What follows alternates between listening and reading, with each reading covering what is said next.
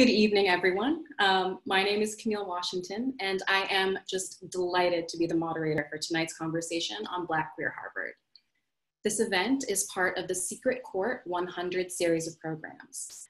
The purpose of this series is to mark the centennial of the Secret Court, to take stock of Harvard's queer century since then, and to reflect on the past, present, and future of LGBTQ+ life across the university. Tonight, we will be centering Black queer history at Harvard, as well as the experience of Black queer life at the institution. So we have three stellar panelists here with us for tonight's conversation. I'll quickly introduce them. The first is Aric Flemming. He is a preacher of the gospel, a scholar of religion, and a recording artist. Aric holds a Master of Divinity degree from Harvard and is the founder of Underground Church. Aric, welcome. Thank you, Kamille. So happy to be here. We are also joined by Evelynn Hammonds, the Barbara Gutman Rosencrantz Professor of the History of Science, a professor of African and African American Studies, and a former dean of Harvard College. We are so happy to have you here. Thank you, happy to be here. Last, but certainly not least, I am delighted to introduce Robert Reid-Pharr, Professor of Studies of Women, Gender, and Sexuality, and African American and African Studies here at Harvard. Welcome, Professor. Thank you, it's an honor to be here with everyone. Great. Before we get fully underway, just a few housekeeping rules. If you have any questions for our panelists during the course of our conversation, please feel free to submit them at any time using the Q&A function. We'll pick up on those questions in the second half of our program. I also want to encourage you to make good use of the chat function. This is really meant to be a community moment and a real conversation, so chat it up. All right, with that out of the way, let's get started. I'd like to kick things off first by highlighting the specific expertise of the group assembled here.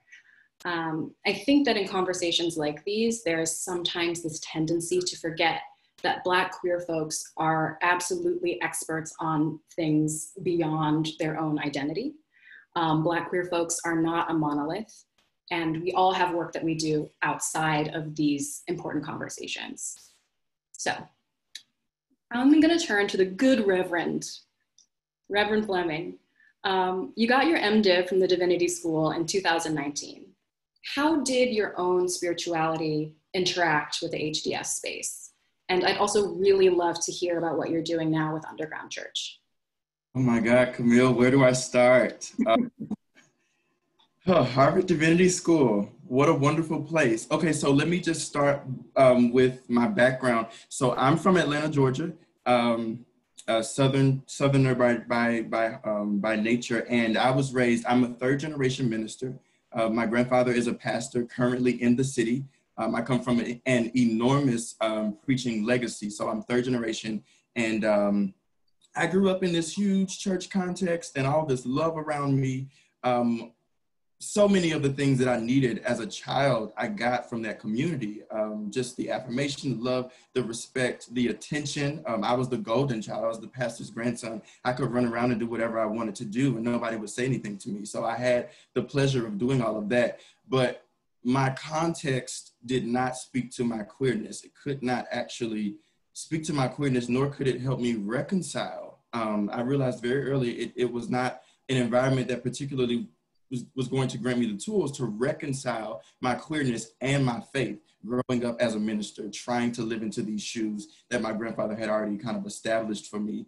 And so it was very, very difficult living there. And then when I got to Morehouse, it was, a little bit more free. I didn't get to reconcile completely all of those elements of my life. I did, in some ways, get to tap into some of those elements of my queerness, but not all of that was able to be reconciled while I was in Atlanta. So I think even thinking about it in terms of like social location, I think just at base, my social location was not one that was able to foster my identity as a queer person. So HDS, when I got to HDS gave me the space to be free in so many different ways that I had not, been free before. And I I found a great respect for HDS. They gave me the tools to do that work of reconciling my queerness with my faith. There's just not many ministers from where I'm from, in my particular context, Black Baptist charismatic circles, that first of all get the freedom to be able to walk into a space like HDS and even to wrestle with these identity markers critically. But HDS gave me specifically that type of space to be able to wrestle with my queerness and my faith at the same time and not feel like I was being judged for it, for being on a journey spiritually, because my spirituality is very, very, very much so important to me. With that, I wanted to figure out a way first to continue this work that I was on. I felt like this was not just a moment in time, but this was a journey that I was going to be on for the rest of my life, of constantly reconciling my queerness and my faith, even though society would tell me that the two don't go together. And so I wanted to see if there was a way. I never intended to start a church, but COVID happened. I think we were all kind of shaken up. Everybody was just like, oh my God, what's going on? What's happening? I currently work with the Graduate Commons Program at Harvard University Housing, and I was also an administrative fellow. And so at this time, we were in seminars and we were working together. And then COVID happened, we all had to go home.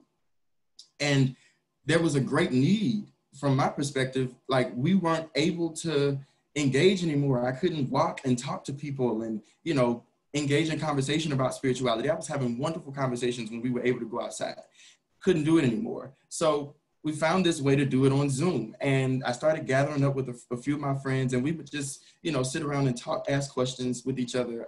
Some of them are in seminary, and we, would toss around these really, really heavy theological questions. And then before we knew it, it turned into church. We were having church all by ourselves, all in these Zoom rooms, and just having a blast. And before we knew it, it became something we did every week.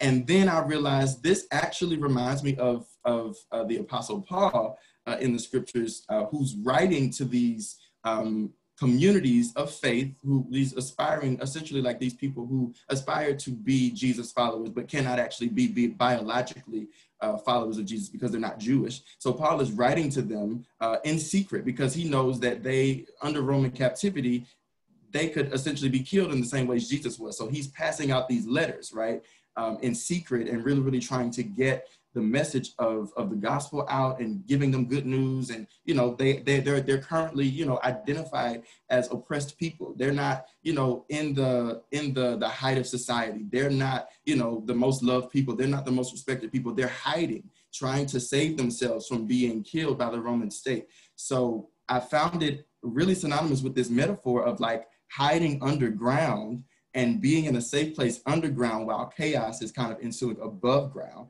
So I think underground, the church that we've started, the virtual community of faith that we've started, is actually a metaphorical representation of what it means to be able to go into a spiritual space underground or in safety and wrestle with those complexities and continue to do that work of reconciling, especially for me, my queerness and my faith, and for so many other people, reconciling all of their other identity markers. This space is one that gives us the ability to reconcile consistently underground while so much is going on above ground. COVID, nominations and elections, and just, Trumpism and all of this extra stuff that's going on around in the world. Underground is that safe space that we can come to engage spiritually.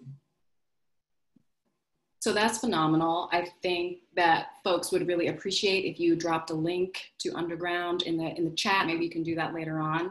But thank you for sharing that information about your journey and the incredible work that you're doing. I think it's a really important space for us all to have as queer people and as people of faith. All right. Now, Professor Hammonds, I'm coming to you. I know that you're currently working on a history of biological, medical, and anthropological uses of racial concepts in the United States. Can you tell us just a little bit more about that work and whether or not you're able to touch on the intersection of Blackness with queerness or transness in that work? Well, after listening to Aric, I'm not sure that's the question I want to follow up on right in this particular moment. Because like Aric, I grew up in Atlanta, Georgia. I'm a graduate of Spelman College and Georgia Tech. And I came to Boston to go to graduate school first at MIT in the physics department. And I would say, I really, though we are of different ages and different eras, Aric and I had similar experiences in the sense that there were issues that I had around my sexuality when I was growing up in Atlanta, and certainly during my time at Spelman. But it was clear to me that was not, I couldn't come to terms with all of that in Atlanta. So when I got off the plane to start my graduate program at MIT, the next thing I was looking for was the Black feminist community, because I had heard there was such a thing as Black feminism.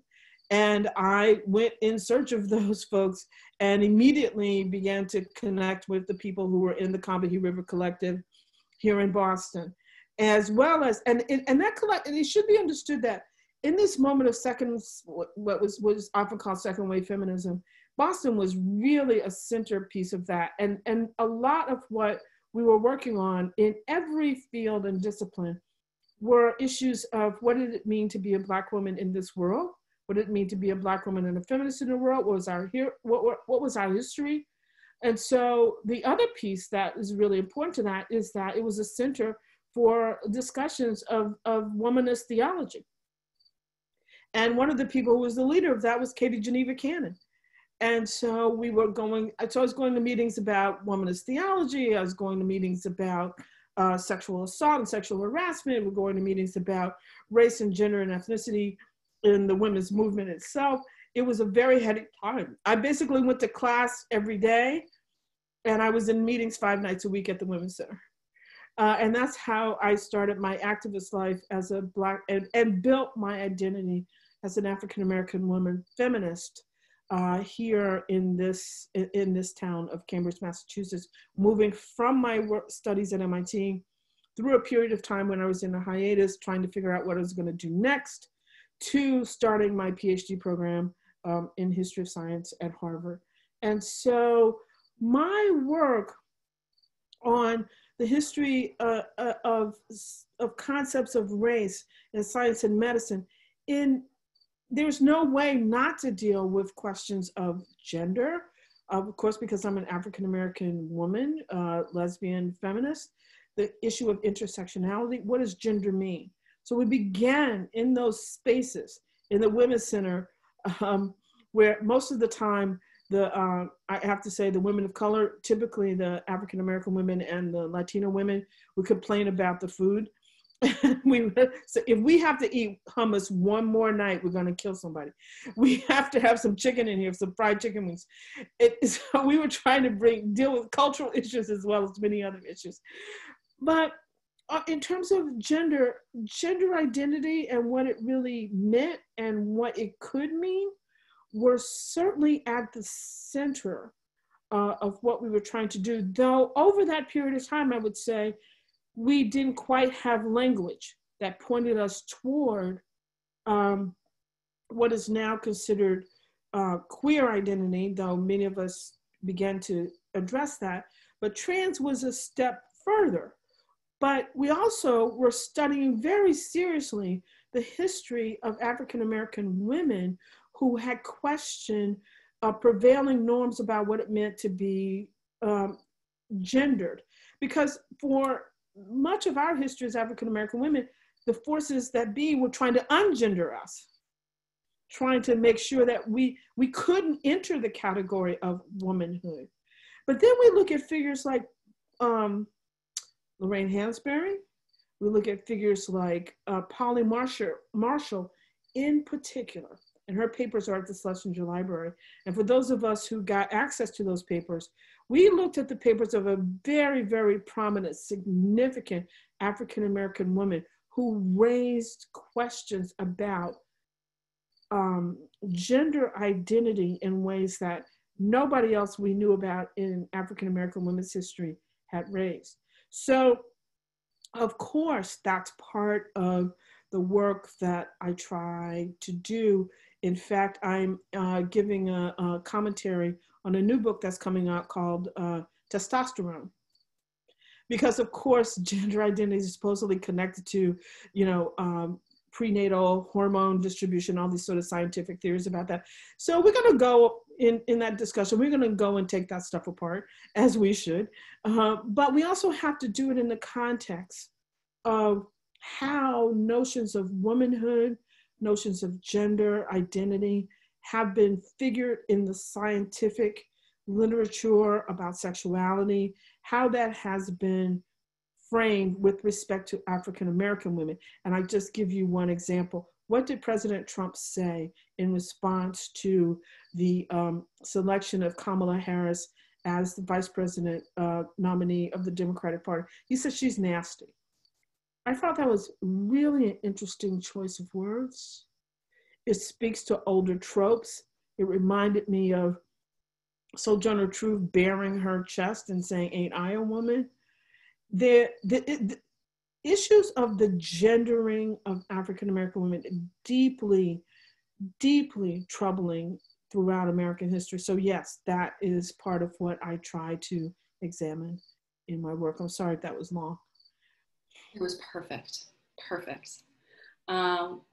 Professor Reid-Pharr, why don't you reflect a little bit on your own background and tell us about the parts of your work that you're most excited about right now? Thank you for having me. And I'm a little bit intimidated because those two statements that made by my colleagues were sort of amazing, not sort of amazing, amazing. The funny thing is that we apparently you've decided to have only Southerners on this panel because I'm in fact from Charlotte, North Carolina, which is about 4 hours north of Atlanta. And so while both Aric and Evelynn were talking, I was thinking they had to get out of Atlanta. Charlotteans were desperate to get to Atlanta as a place that was going to be more liberating than Charlotte was in the 70s when I was growing up there. I'll say a funny story to you about being a kid in Charlotte. I also was raised, by the way, in a very traditional and very devout Pentecostal household. And I have to say, I did not like my time in church. It was super homophobic, just shockingly so, and also super anti-woman. And I don't know, just as a theological thing, in the 1980s, there was a movement led by people like Fred Price that was the gospel of plenty. And so my family moved from being Baptist to being inside a Pentecostal congregation, but that wasn't grandma's Pentecostalism. It was all about wealth and it was all about display and was hateful. It was really a sort of awful experience for me. But at the same time, I was always reading a lot and mainly reading science fiction and reading romance novels, I'm ashamed to say. But the funny story I was going to tell you is that I was in something called the Tar Heel Junior Historians. People from North Carolina are called Tar Heels.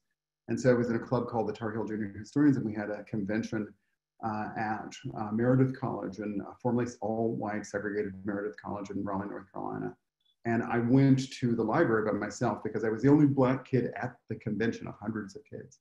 And I knew these kids did not want me at the social. So I went to the library, the bookstore, by myself. And I was looking through this bookstore and I came upon the first book I'd ever seen in my life with a Black person on the cover. And that was James Baldwin's Go Tell It on the Mountain. And it had a massive change effect on me.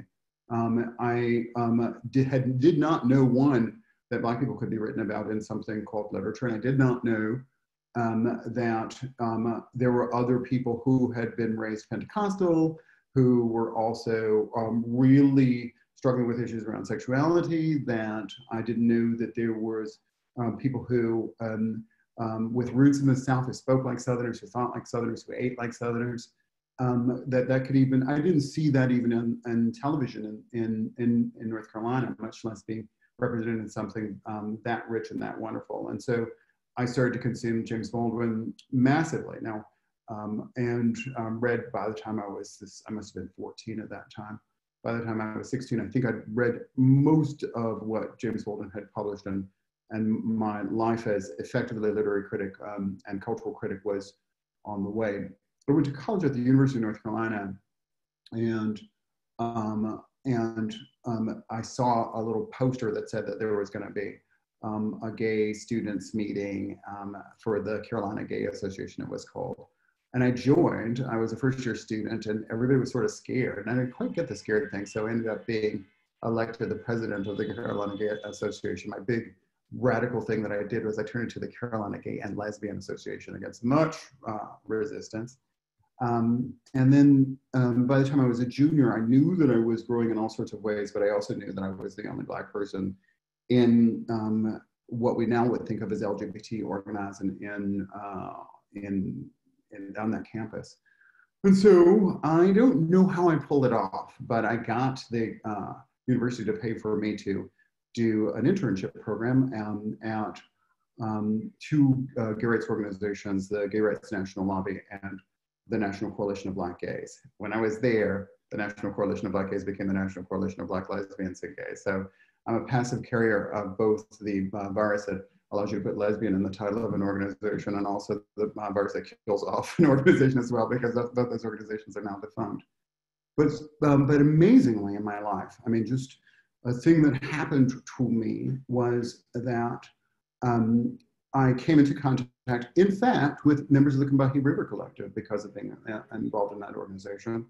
I came into intimate contact with the grand poet Essex Simple, the grand poet Asato Saint, and people who were doing things that I could not have imagined.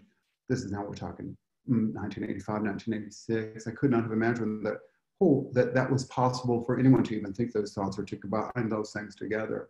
And those were the people who, interestingly enough, who encouraged me to go to graduate school. So you don't think, oh, Black gay and lesbian organization is going to tell some kid from North Carolina to go to graduate school at Yale, but that is exactly what they told me to do.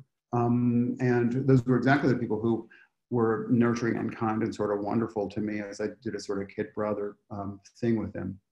Kamille, I'll just say that I think you know now that I'm trying to write something like a biography of James Baldwin, because the James Baldwin papers, in fact, came open in 2016 at the Schomburg Center for Research in Black Culture, and there was also a big cache of papers at the Beinecke Library at Yale.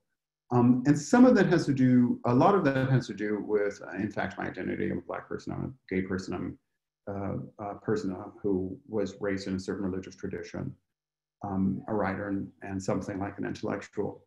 But also it has to do with the fact that I think that one of the things that really concerns me about all of those communities that I've just named is that we are people who are yearning for an understanding of our past, and yearning for an understanding of our history, and yearning for understanding of how it is that we exist in the world. And golly, we have an opportunity with this particular archive.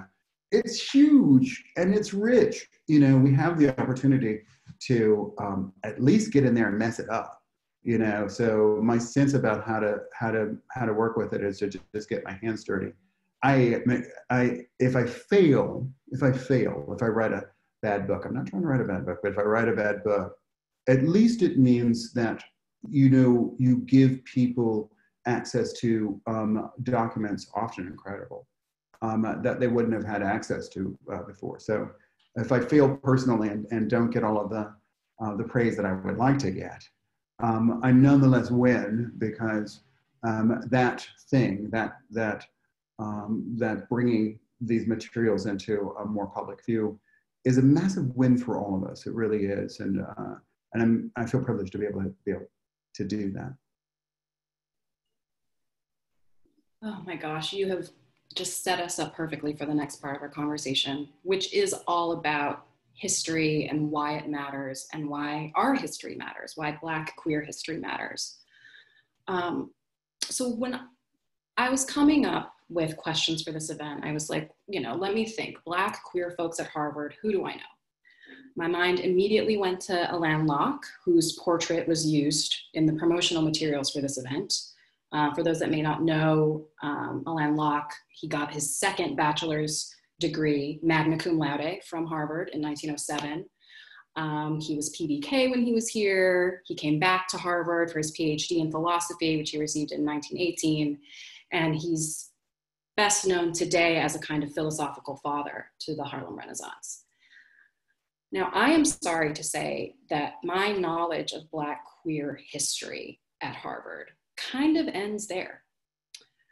So I guess what I'm asking is, I would like you all to reflect on the history of Black queer folks at Harvard and in academia more generally. So what history, what intellectual lineage comes to mind for you? You've already started to touch on these things. But how can we remember a history of Black queer Harvard which we cannot access in its entirety because it has not been valued in the same way as other histories of Harvard?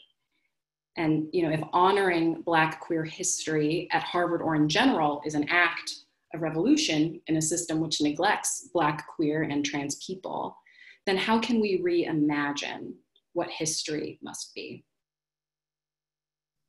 If I might, as I hate to call myself elder, whatever, a person who maybe has been at Harvard longer than Aric and Robert, I would say that one of the aspects of queer history at Harvard is the way in which is, as an institution, long a male bastion, as you all recall. Male bastion where I would say the presence of queer people has been rendered invisible in the history of Harvard for a very long time. There are many histories that have been written about Harvard in many different ways. And our good friend and colleague of Robert's and I, Michael Bronsky, is someone who is really sort of probing these kinds of historical narratives. But at Harvard,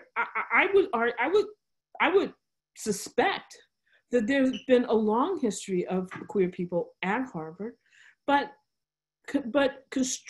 how we know it is constrained by issues of class. In other words, people had a lot of money. Many of the men who went to Harvard for most of Harvard's history, who were queer, could express their queer identity many times outside of the formal structures of Harvard. And so that, I think, complicates the history. And we need a better history because we don't know as much about the women, certainly what was happening at Radcliffe. And some of these were the sisters of some of the men. So it's white, it's classed, it's elitist. It depends on understanding some of those issues as they played themselves out at Harvard. So let's just jump forward to the 70s and 80s. I would say that there also probably have been lots of stories that we still do not know of African-American men and women who were queer and had to find their way through the interstices of Harvard and not in any kind of public recognition. When I came to Harvard to do my PhD, I was already out. I had already named myself as out and a lesbian feminist. And frankly, it wasn't an issue. It wasn't an issue. I didn't experience it as an issue. Except when I was about to take my exams for my PhD, somebody said, you're going to fail. And I said, what are you talking about? Why am I going to fail? Well, you wear those red cowboy boots and you have dreadlocks. I'm like, yeah. So they're going to fail you. And I said, if they fail me for that, then I don't even really care. I don't care because I don't want to be in that club. If that's what I'm going to get, that's what I'm going to get, hit with. And so it was a particular moment where certainly the feminism had made some inroads into Harvard that made a space for me and actually for white lesbian feminists to provide a kind of space for me to do what I needed to do to earn my PhD and do my work. Also at MIT, when I finished my PhD at Harvard, I go to MIT, back to MIT, and MIT, same thing, because it's the context of Cambridge and this part of the women's movement that was opening up all these questions in ways that were making it possible for those of us to come through. But for an African-American woman, it's always what's hitting you hardest, race or gender or sexuality. On a given day, you have no idea. But I would say that I can't truly say that there were moments where the fact that I was a lesbian was front and center in what was happening to me. I would say race, class, and gender were playing a really more significant role. and most people, and the ways in which white male elites who run Harvard were running Harvard.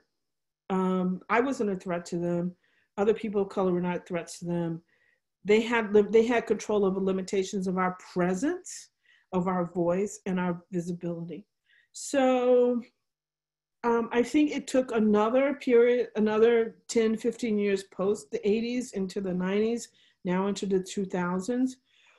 When I was Dean of Harvard College, one of the things I really am very proud of is to giving support to LGBTQ issues in the college.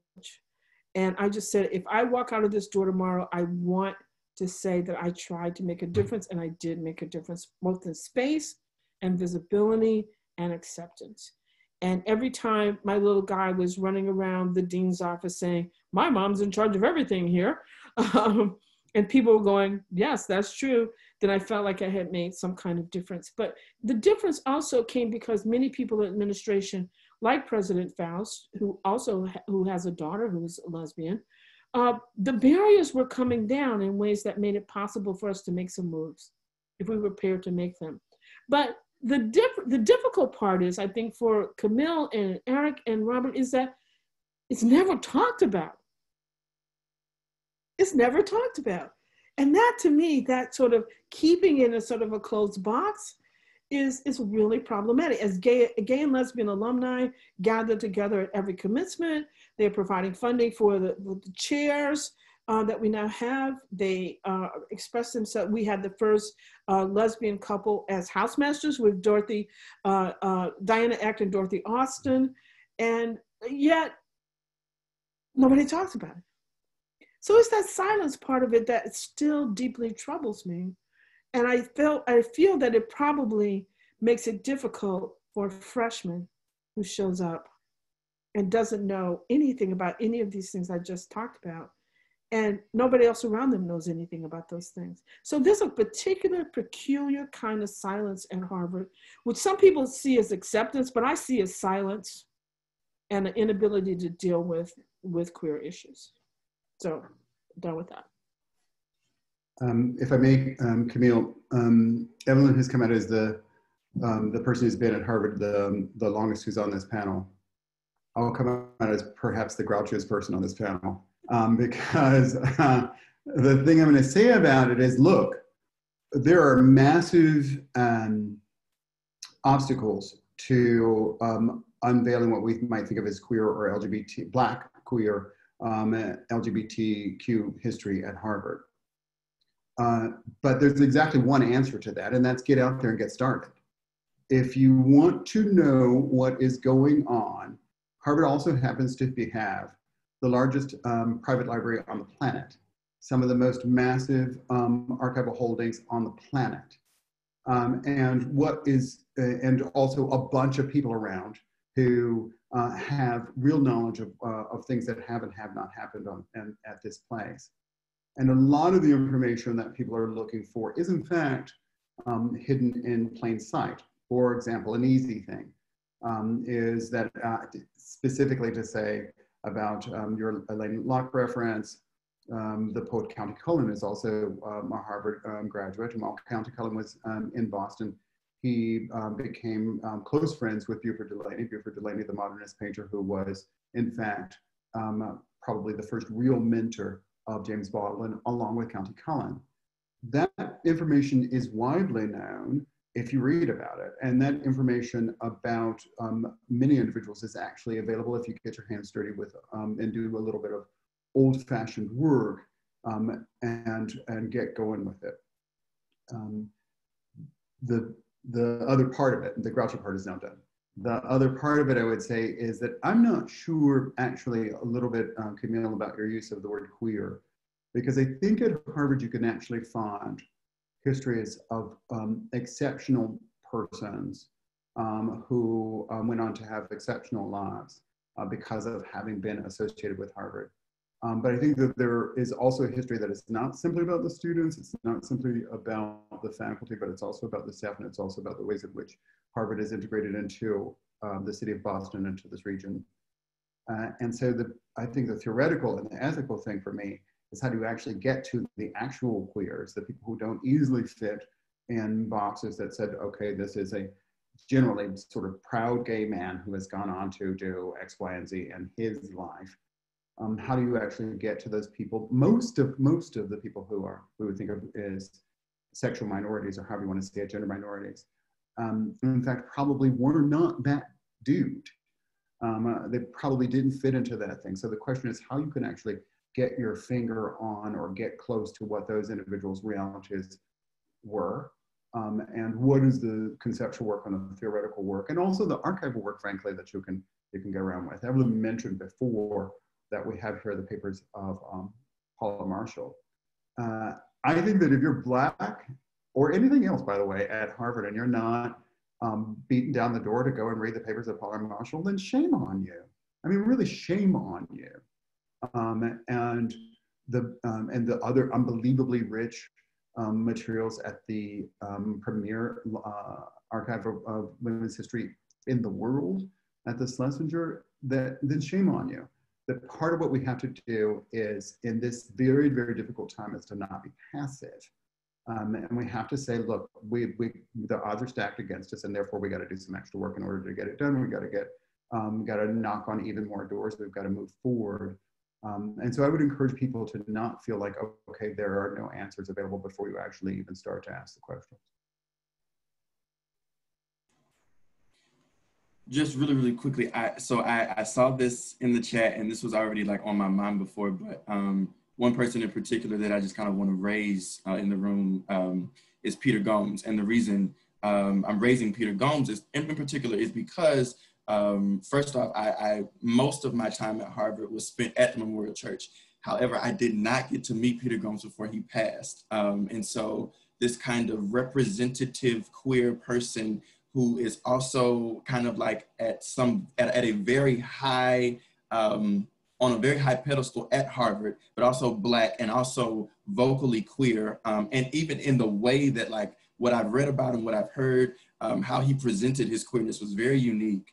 And so I think it's very interesting to think about Harvard's history in relationship to white males who are queer and Blackness entering the space. And that, of course, there are very few things that kind of overlap between those two identities. If you're Black and queer at Harvard, your Blackness is first the problem. And then you have to deal with all of the other elements. I've even come to think to some degree that Harvard did a better job at accepting my queerness than even my Blackness, that I had to deal with, that Harvard gave me the tools to wrestle with my with my queerness before even helping me to reconcile what it meant to be Black in this space. But the reason this is so interesting is because Harvard's beginnings kind of start as an institution to train ministers. And then also, right, so I come in, I'm at the nexus of both. I'm a minister and also queer, which, you know, these two things kind of repel. So I think in order to tie in what both Professor Hammonds has said and also Professor Reid-Pharr has said, just about digging into the history and actually telling it, going out of the way to get into the history and telling it, because if we don't tell it, no one else will. I just want to add one point. It was remiss of me not to mention the Peter Gomes issue. When Peter came out, it was a major event at Harvard. And again, there's a lot of silence around what happened, the backstory, the outrage of major donors, administrators, all kinds of things happened. And we still don't have a very good accounting of how it happened, how it was reconciled, and Peter kept his job as the Plummer Professor in the divinity school that came with being the head of Memorial Church. There's a lot there. And maybe it's some of you listening right now who were present when there was a big public discussion when he came out. Many of you will remember, maybe many of you can go back into the Crimson Archives and see how it was reported upon, how it was a national story. And yet, again, we don't talk about it. As if it sort of glossed over, as if, you know, Peter came out and everything was all was well with the world. That is not what happened. And it was a very fraught moment. There needs to be a lot more discussion. Why do we need more discussion? Not because of Peter himself, though that's sincerely and significantly important, but because every freshman year, there's a kid who comes in who's struggling, who's queer, who's Black, who's of color in many ways, and feels like, how am I gonna be here? Without any anchor that can be grabbed to say, well, there are a lot of people before me, but a lot of people like me before me that were able to be here and succeed. And so that's what we need the story for. But also, I think there needs to be a serious reckoning around what happened to Peter and the Harvard community's response to his coming out. Oh my goodness, this conversation is just phenomenal. In terms of reckoning with the history, I think some of that work we're trying to do via this Secret Court 100 series of events. And we are planning on launching a podcast about the queer history of Harvard. And so it sounds to me like there is a lot here that we could really use to educate folks and start to build this history and sort of elevate and unearth this history that has been hidden and gone unspoken for too long. And I really appreciate everyone's comments about how you relate to this institutional space. I have been a member of the Harvard community since 2006. I went to Harvard College. I was, first generation college student. Then I became a staff member and I had the alumni relationship. And now I am both a staff member and an alum and a current graduate student. So as you can imagine, my relationship with the institution has really evolved over the years and has only ever been made more complex, primarily because of my Blackness and my womanness, but also because of my queerness. So I wonder if any of you would be willing to reflect a bit more about your own relationship to the institution. And as a person who is interested in making Harvard as accessible, as radically inclusive as possible, what strategies can we use to make that change? And how does Harvard compare with other institutions that you have experienced?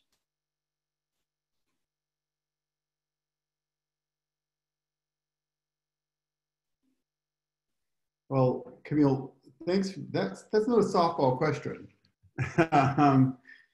I'll just say that on this panel, I think that I'm the junior person, truly, in this sense, and that I only arrived at Harvard in 2018, in fall of 2018.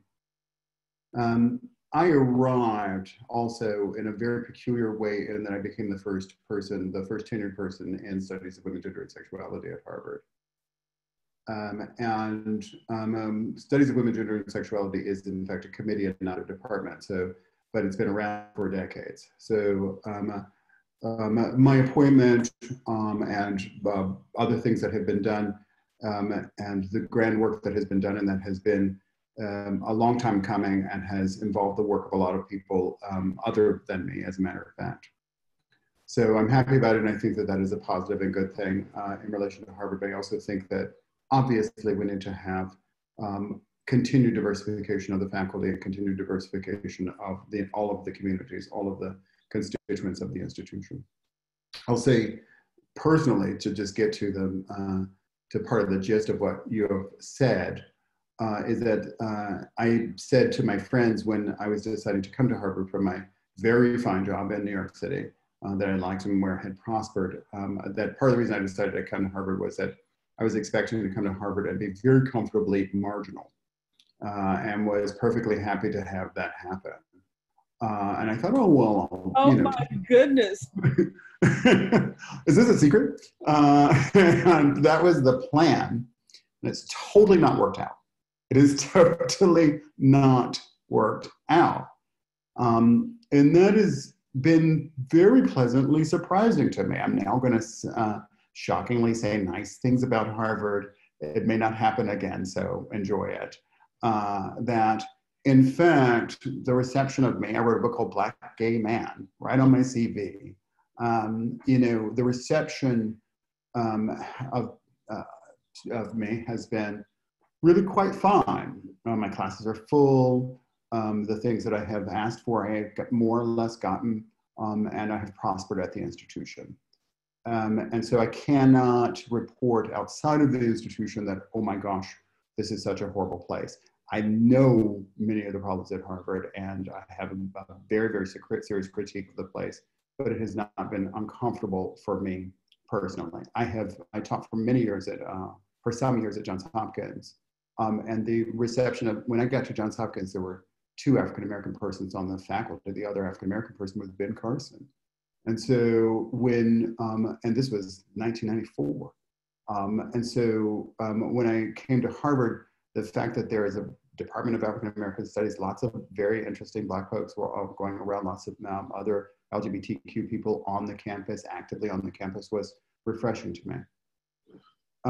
I think, though, that we are in a moment of change, and that my life experience is that things go in cycles.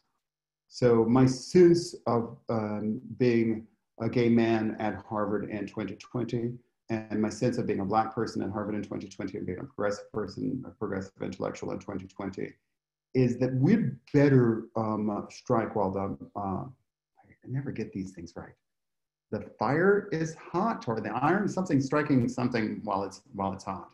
That we'd better get with it, because I think that we have all of us, and I mean everybody, all of us have some opportunities because of the crisis, or in spite of the crises, to move the institution forward in ways that the institution has not yet imagined, and that I think we owe it to people who came before us and who did work to lay the ground for us, whether or not that work was heralded or not, to be even more hard-nosed, dogged, creative, and direct in what we're doing. So I don't, as a faculty member, regularly face types of ugliness that I've faced in a lot in my career at Harvard. I'm pleased about that.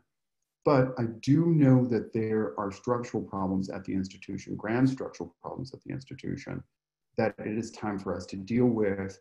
And I'm going to say just bluntly, particularly around the diversification of the curriculum, the diversification of the faculty, shocking resistance to modes of thought and disciplinary change that has happened in much of the rest of the country. That if we want to, if we are going to embrace the institution, we've got to shake the institution a little bit, because if you care about Harvard, then you cannot let this place just be a stuffy and moribund place. Right now, it's in a good way, but you can see real resistance to change at the institution. That's not just about political conservatism or bigotry.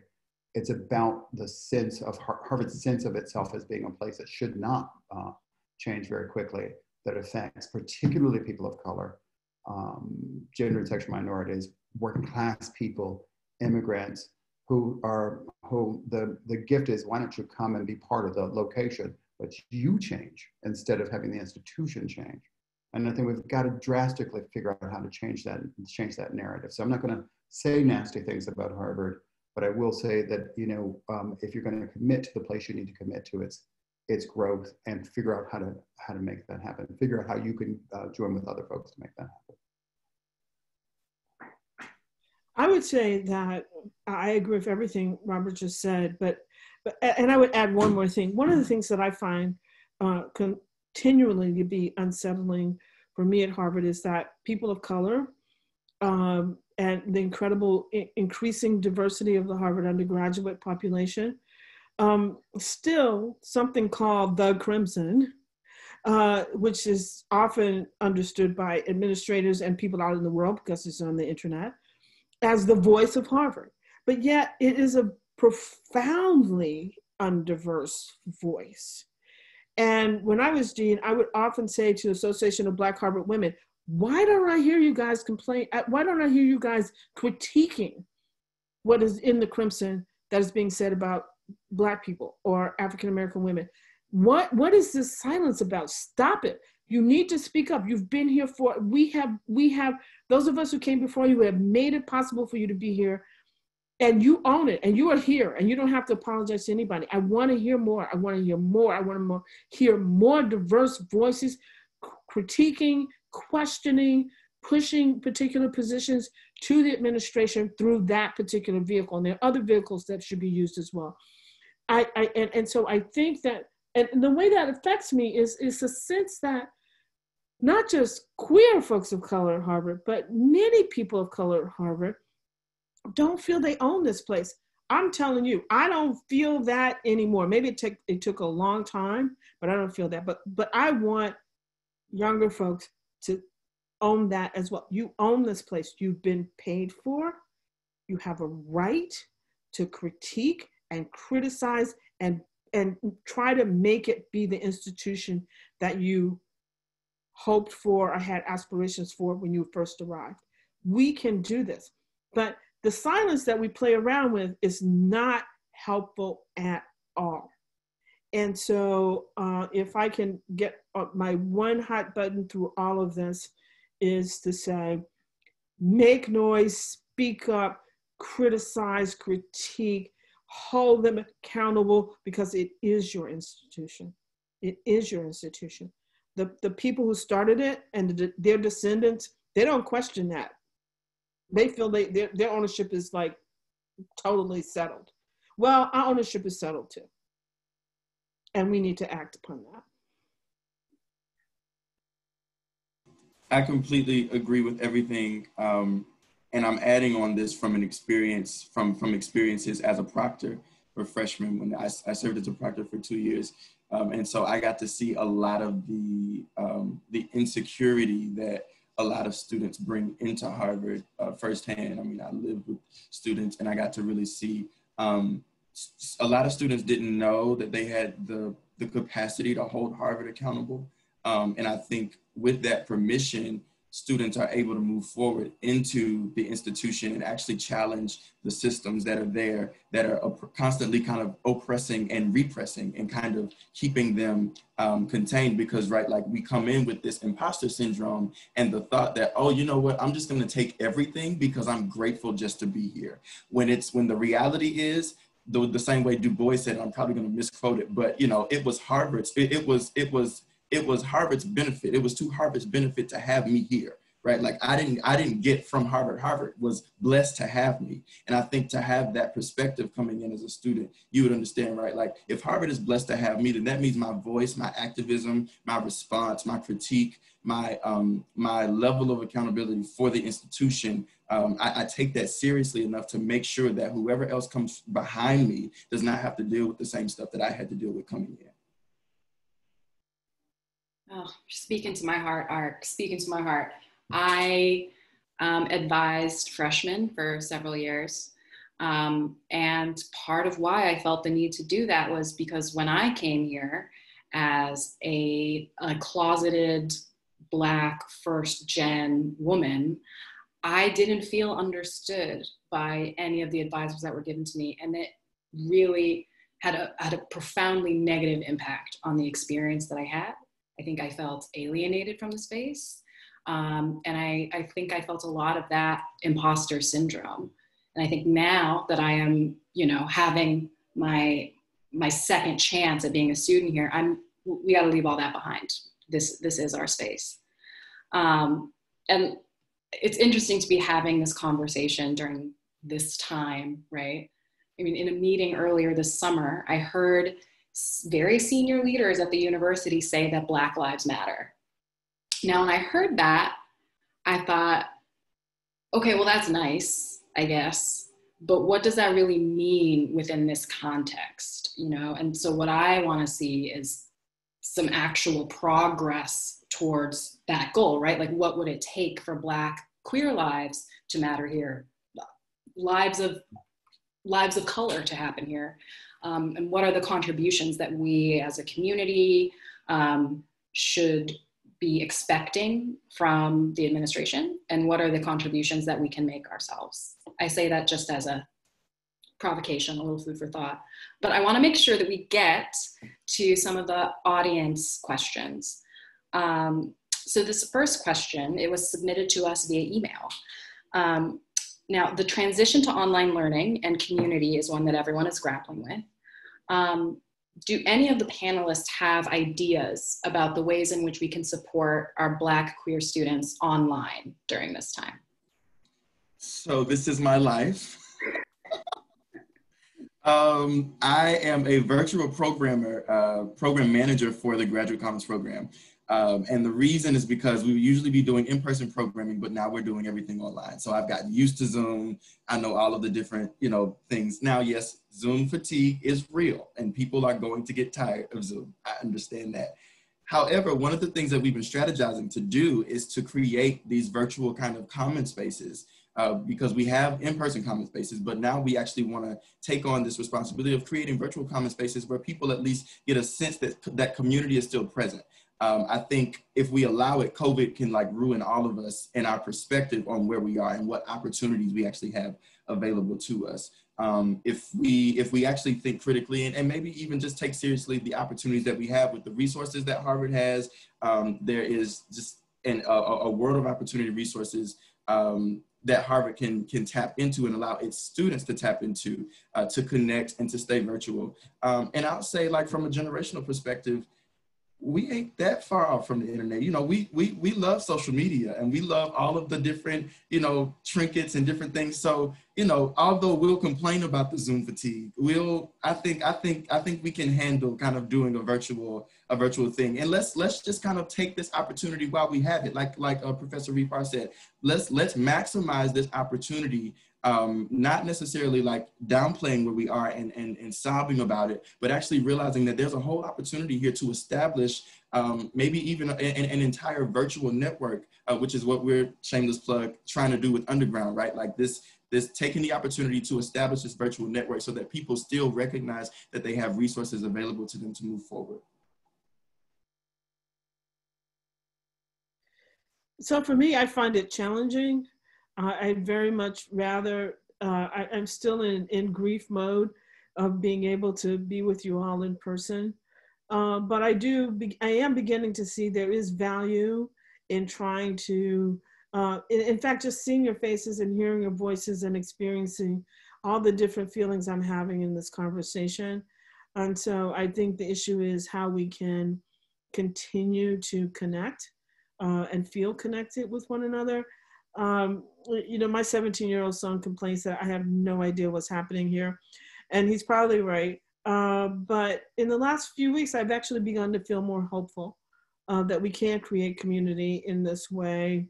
It's not the same kind of community that I am more familiar with, but I'm not as pessimistic about it as I was probably in the last couple of months. I think for me, had to get over the fact that I can't see you, can't sit down in the science center or somewhere in the square and chat with you all. But then again, those physical spaces was getting harder and harder to manage getting there. So this is actually a way in which I'm at home. I can watch the clock and make sure that I don't burn the salmon and still have a conversation with you all. So I do think there's value, but I think the most important part of it is value and connection.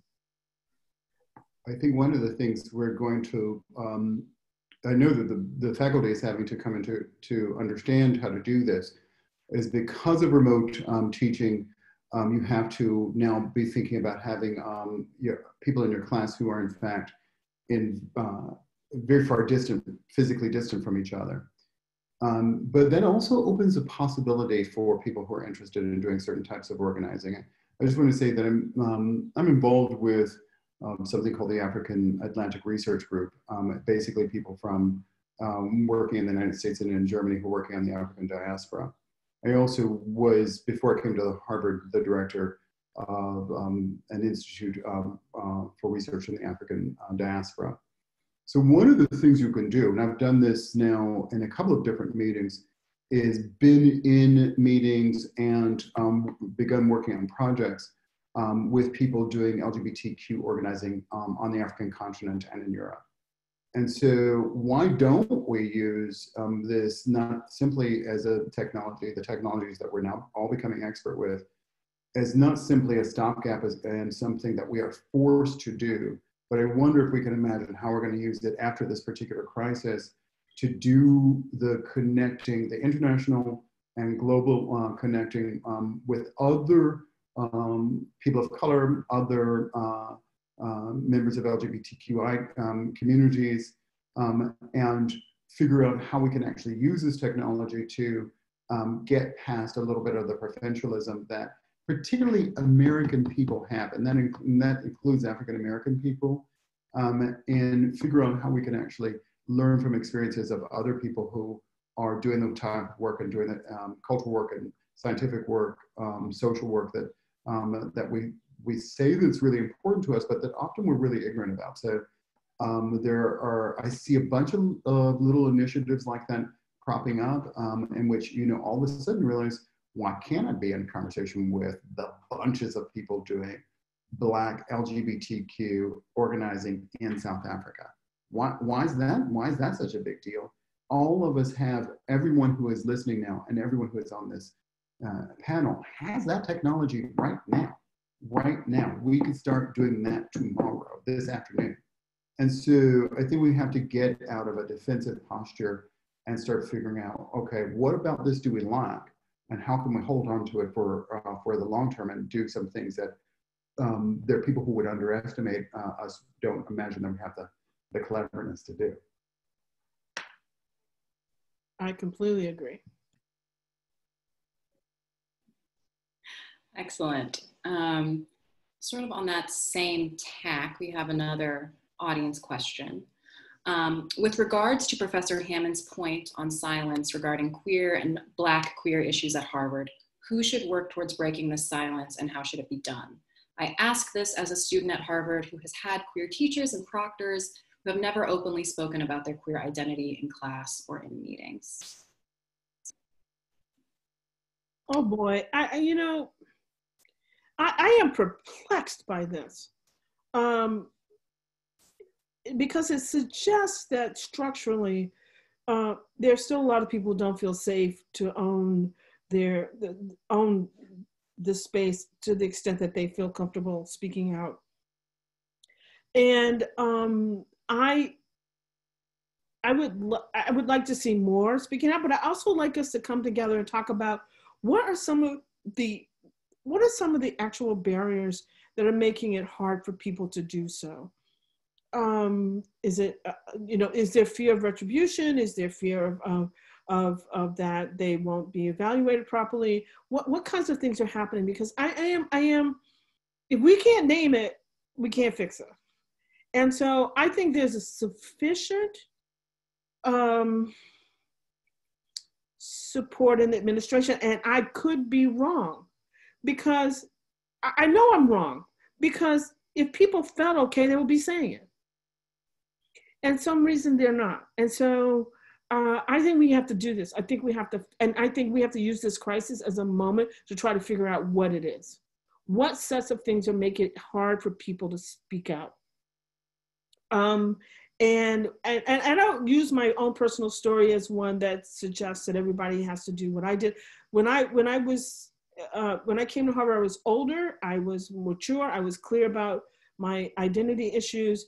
And every day I realized there could be a moment when I might have to say something and confront something that would cost me the privilege that I was slowly but surely gaining.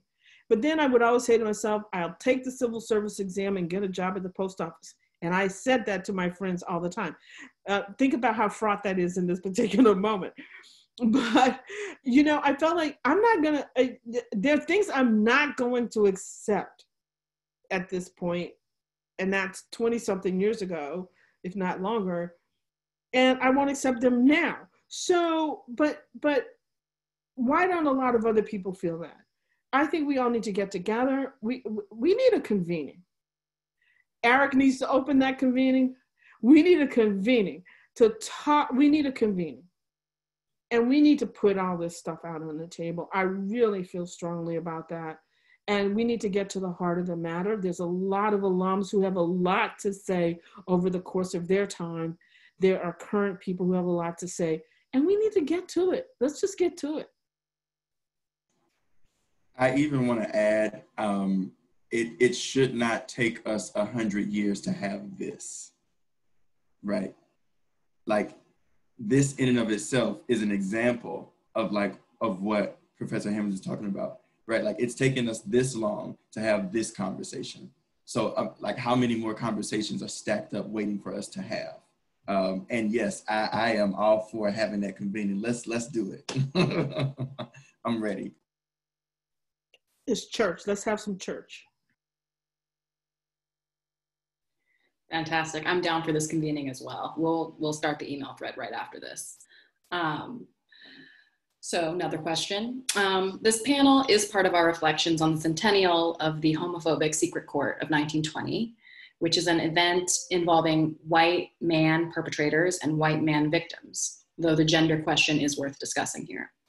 How can we, in our effort to recognize this event and advocate for queer students today, best recognize, celebrate, center the histories and experiences of non-white LGBTQ folks in this effort?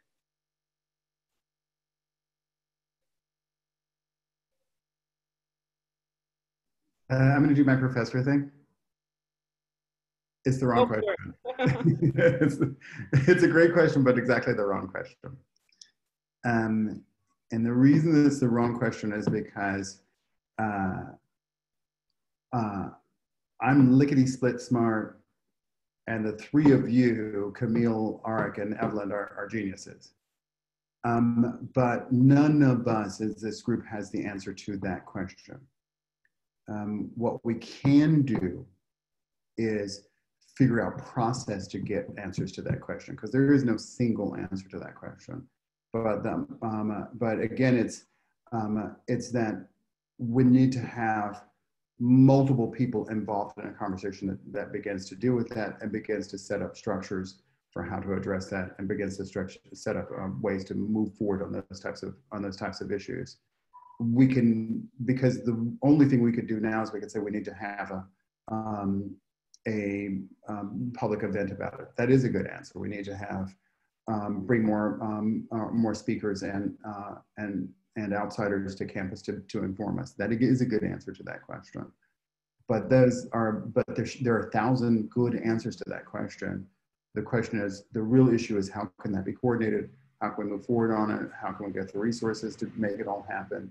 How can we do old-fashioned organizing instead of how can we figure out from the Council of Elders and Aric how to actually tell the masses what to do. The masses know what to do. The question is how to get folks in communication with each other and to get them working together and pulling in the same direction. I think that seems to me to be the better way to think about it. So I agree. I'm like, if not now, when? I mean, this is an important set of issues. Going back to the secret court, nothing about the secret court surprised me when I first read the story, and the more I've learned about the story, absolutely nothing about it surprises me at all, because it was a period of rampant anti-Semitism, anti-Black racism, homophobia, the whole thing. It was just one more piece of the Harvard that was. And there are legacies to that particular moment that we need to address. And so I think that I serve on the university's committee on Harvard and the legacy of slavery. And believe me, we're turning over some rocks, which you guys will hear about, that are going to be very uncomfortable. And you shouldn't be surprised about any of that either. And so Harvard is a leading institution in the United States before the US Constitution. Of course, there are rocks we're going to turn over that will make us uncomfortable about people of color's presence in this university and what it means and in the life of the nation. Shouldn't be surprised. But we have to face our history. We have to. And now we have to, I want to come to this convening and just sit. And I want you guys to tell us, what kind of future do we want? That's where I am. Let's make a different future. I tell my son, like, you know, dude, I thought I was done going to these marches, man. At least I can fly to a march as opposed to on a Greyhound bus at 3 o'clock in the morning, which I used to do and I will never do again.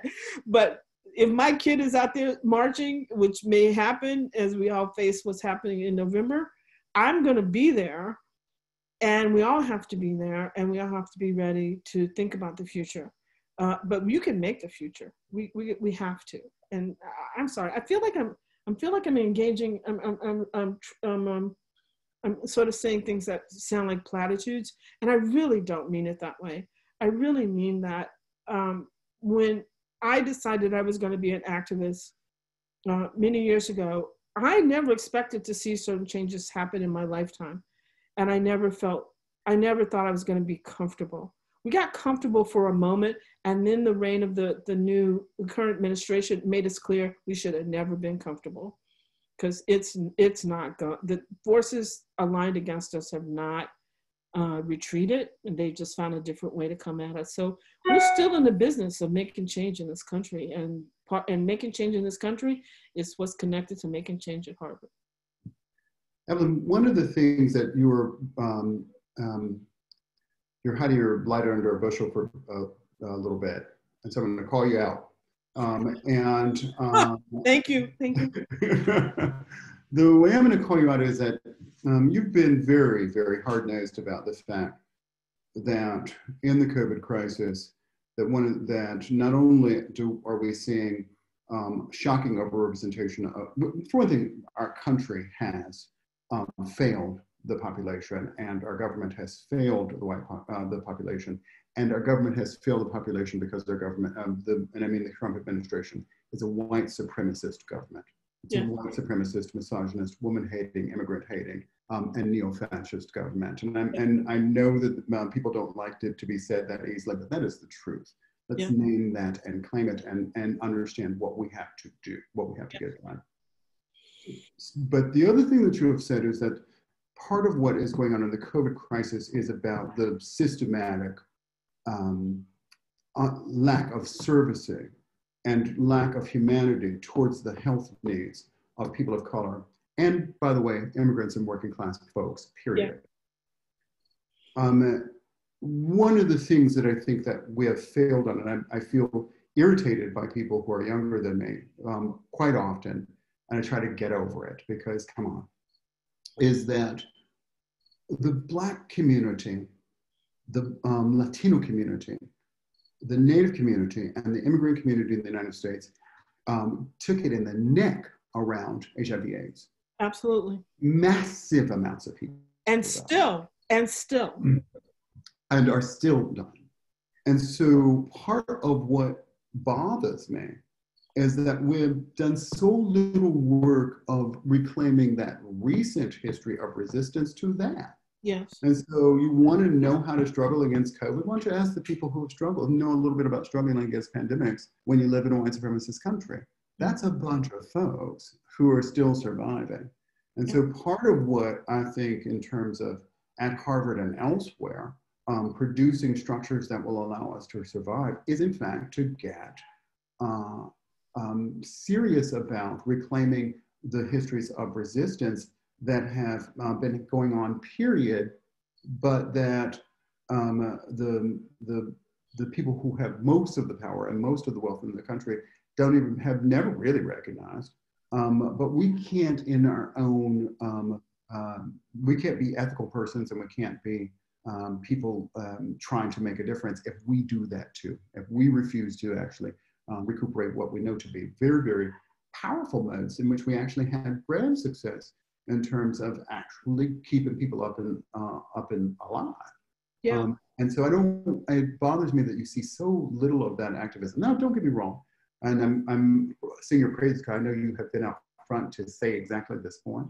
And I'm not trying to guilt trip anybody, but we need more of that type of work of stuff that happened literally 20 years ago. How have we forgotten all of that? Yes. That bothers me, including people who were associated with Harvard. For example, Marlon Riggs, you know, whom I met on the campus of Harvard. Exactly. You know, and that it's a shame that we don't we haven't put more attention into even retaining our most recent history, and a history that's not hidden. It's very much out there. We know about it. You know, I completely agree with you, and I do think that this sort of absence of historical knowledge, I was just writing about this afternoon, the absence of historical knowledge of what has happened to African-American communities, other brown and indigenous communities and immigrant communities in this country. The constant forgetting is the problem we have to challenge. And because people are going, oh my goodness, who knew that African Americans would be disproportionately impacted by COVID? Well, I knew it. Everybody knew it because what happened in the pandemic of 1918 influenza? What happened to smallpox epidemics in the 19th century? What happened to tuberculosis outbreaks? All of those, African Americans and poor people of color suffer disproportionately to white populations. This is not news. The pandemic of COVID just revealed it in ways that many people had never thought about. And the lockdown put some of that information in front of them in ways that had not been in front of people before. But the absence of knowledge and I think the challenge we face now following that is when there's a vaccine, and there may be one soon, how will we equitably distribute that to save people's lives? Who's going to be first in line? Who's going to be last in line? And whose children are going to be valued over others? These are things that are coming before us in the next few months. And it's about lives. It's about people's lives. But it's going to be in that context of, I was in a meeting at the CDC last week, and they said, oh, there's so much distrust about among Black people about the medical system. You think? Why do you think that? And so how are we going to convince them that we're really going to be on their side this time? I said, it's going to take a lot. It's going to take a lot to convince people that you're on our side. But those of us sitting in this institution, ought to be ones as well, yelling at people who are decision makers, many of whom are Harvard alums, to say, you will not do this in ways that are going to disenfranchise our people because we're here. And that's what I mean about speaking up. Certain people go to Harvard, this becomes something that makes them powerful in the world. Well, it gives us power in the world too. So we ought to be out there fighting this fight. And we are going to have to fight that fight. And I'm serious, in the next 6 months, we're going to be talking about whose life is going to be saved by these vaccines and whose are going to be put on the margins. And if all you guys listening, everybody here doesn't think about that and how you use your voice as an alum or a person who's involved in this institution, our ancestors should be really pissed off. I just want to add like 2 cents. I think it's imperative to add on what Professor Hammonds has said, but like the responsibility of holding Harvard accountable, even to hold the next administration accountable if Trump, hopefully, we're going to do all we can to make sure that he's not back, right? But it will be our responsibility to also hold the next administration accountable for this very same question about the distribution and equity therein inside of passing out vaccines. And we have a traumatic history with medicine in the same ways that you just mentioned, right? So we have to take this seriously as well. Oh my gosh, just what an absolute banger of a conversation. I feel like this conversation could go on and on, but unfortunately we are approaching the end of our time. I'm sorry, Kamille, I have to interrupt. It's time for you to come out as a Southerner now. It is time for me to come out as a Southerner. I am from Memphis, Tennessee, which in my opinion is, all right. It is home to the greatest barbecue in the nation and the Academy Award winning rap group 3 6 Mafia, which I think is very, very important. Thank you for giving me that opportunity, Professor Reid-Pharr. I want to close with some positivity. And this is how I've been closing, you know, most of my conversations that I've had over Zoom in this moment. What's bringing you joy? What's making you feel good? And what is giving you hope for the future? I'll go first. Aric, hearing him this afternoon, this evening was wonderful. Watching his beautiful face, listening to his incredible words. I have a spark of joy. I'm going to take it with me in the next few days.